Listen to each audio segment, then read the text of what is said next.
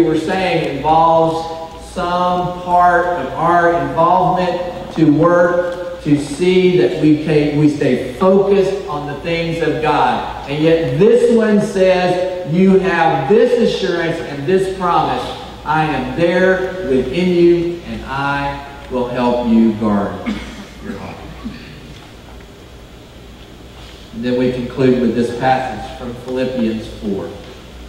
As Jesus gives us all of these things in the Word of God, all of this Word is His Word, and He said heaven and earth would pass away, but His Word would never pass away. Be anxious for nothing. There it is. There's our Baptist. Be anxious for nothing. We don't have to have a good reason. We can just be anxious for nothing. But that's not what the verse is about. But in everything, by prayer and supplication, with thanksgiving, let the request be made known to God. Now you see that process of prayer. Be anxious for nothing, but in everything by communication with God and praying for others and praying as a person who's thankful to God.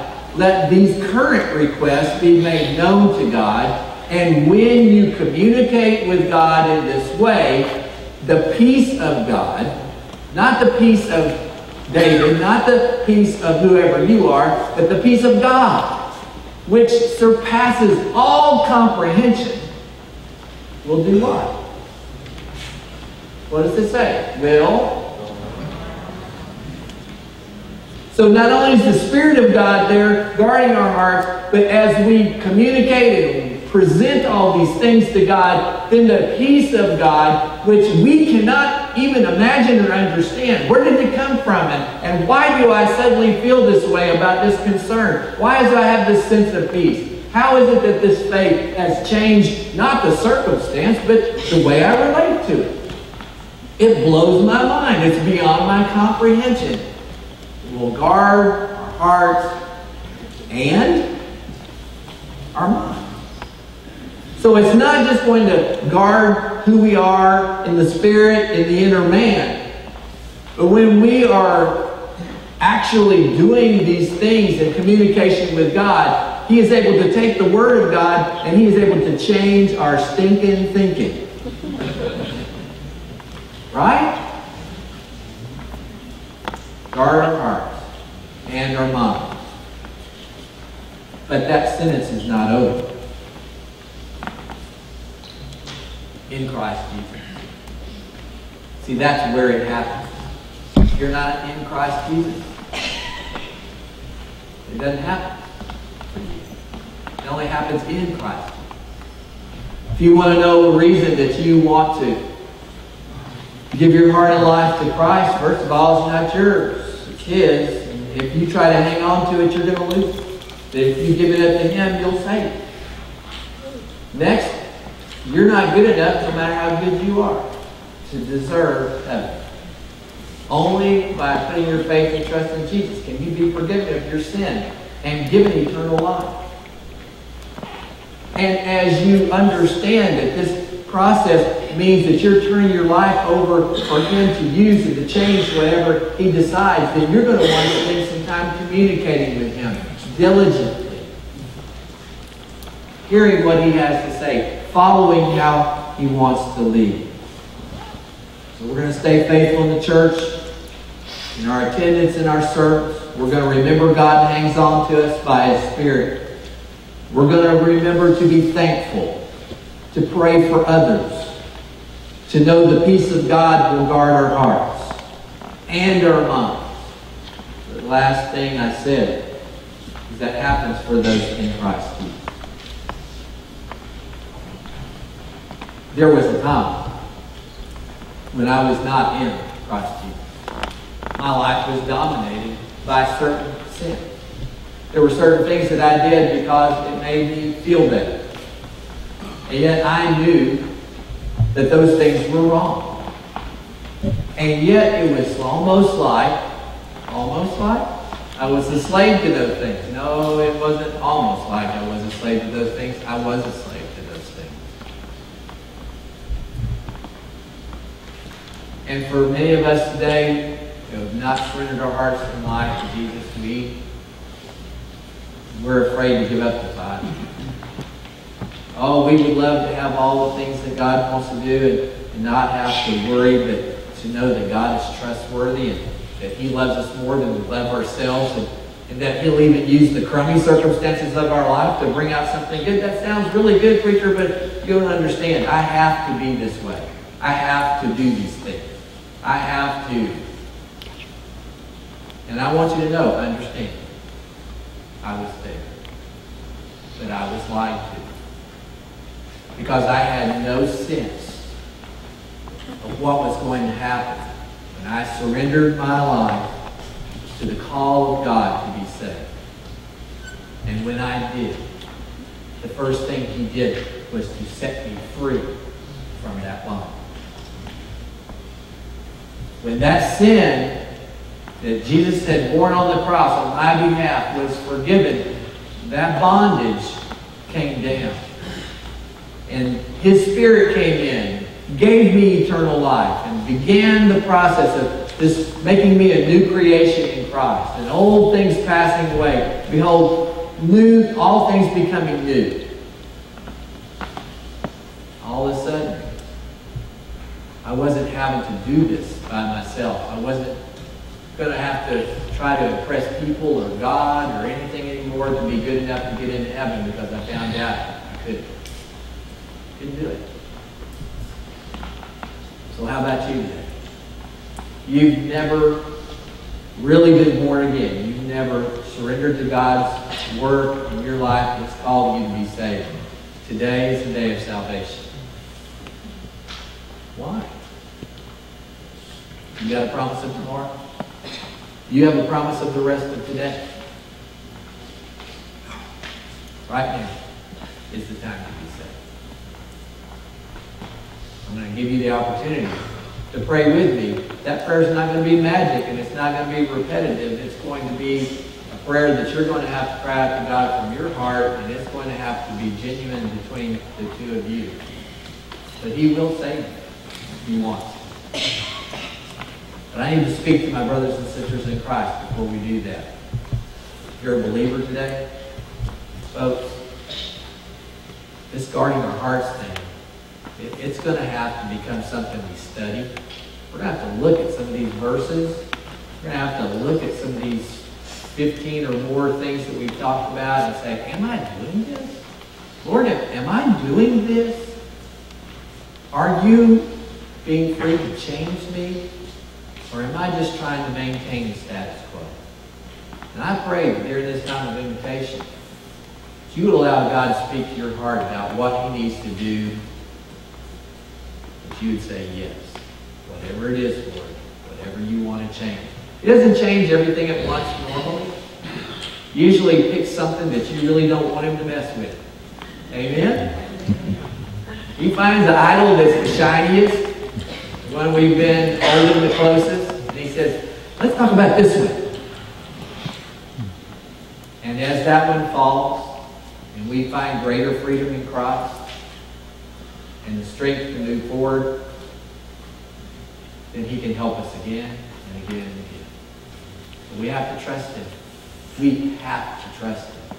To believe that what He's doing in our lives is best. Would you pray with me? Heavenly Father, here we are. You knew we would be here. You knew the person that would be here today that is not a follower of Jesus. They believe Jesus lived. They believe Jesus is a great teacher. They may believe some really nice things, but they have not received you, Lord Jesus, as their one and only way to heaven.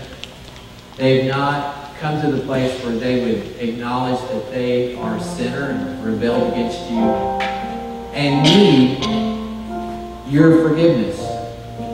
They need for you to come in and change them, make them a child of God. Right now, right there where they are, from their heart, they're going to communicate from their thoughts to you, their desire for you to save them. They would say, yes, Father in heaven, I need to be set free forgiven. I need to be saved.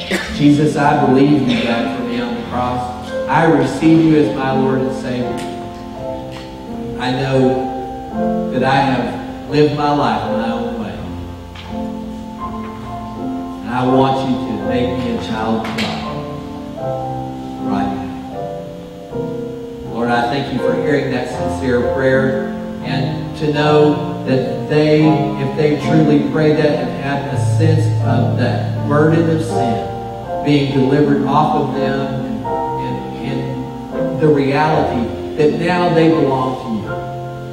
And I pray, Lord, that you would help them follow what you desire for every new believer. That they would make it known now that they need to be involved in your kingdom by being baptized, to be involved in the church. They would come and make it known so that we can help them in that process. They would come and share with me even now. Lord, for those of us who are your children, what is it, Lord? What have we allowed into our heart, our unguarded hearts? What things are in there that shouldn't be? Show us. Help us to confess it. Help us to depend on your strength and your Spirit to keep our hearts. Lord, if we need to come and pray, if we need encouragement, if we need accountability, help us to make that known so that that can be taken care of as well. We pray in Jesus' name. Amen. Would you stand? Now, this is your opportunity to respond. You pray to receive Christ.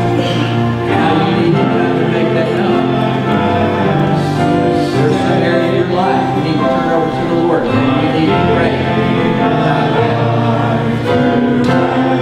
Maybe God's calling you to be a part of this church family.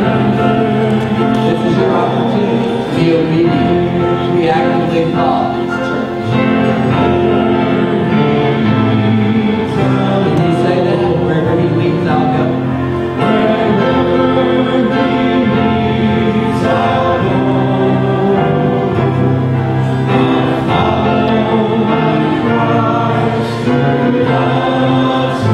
He does love us so.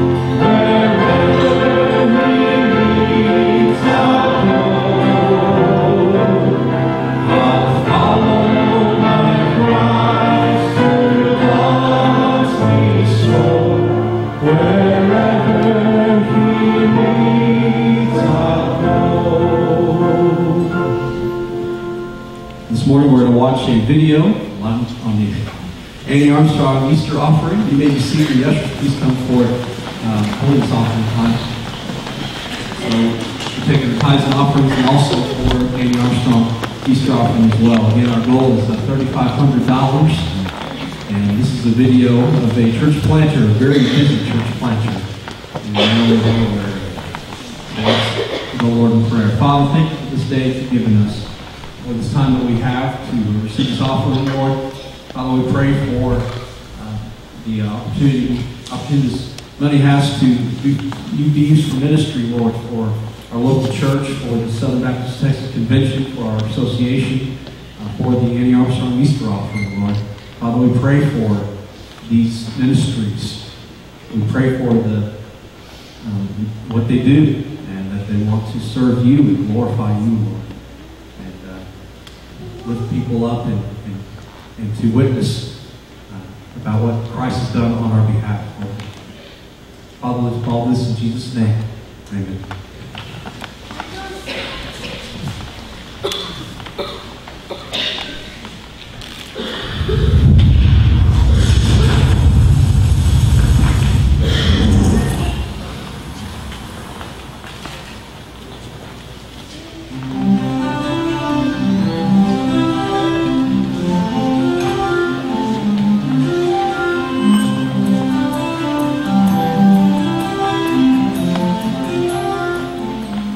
used to be so very normal.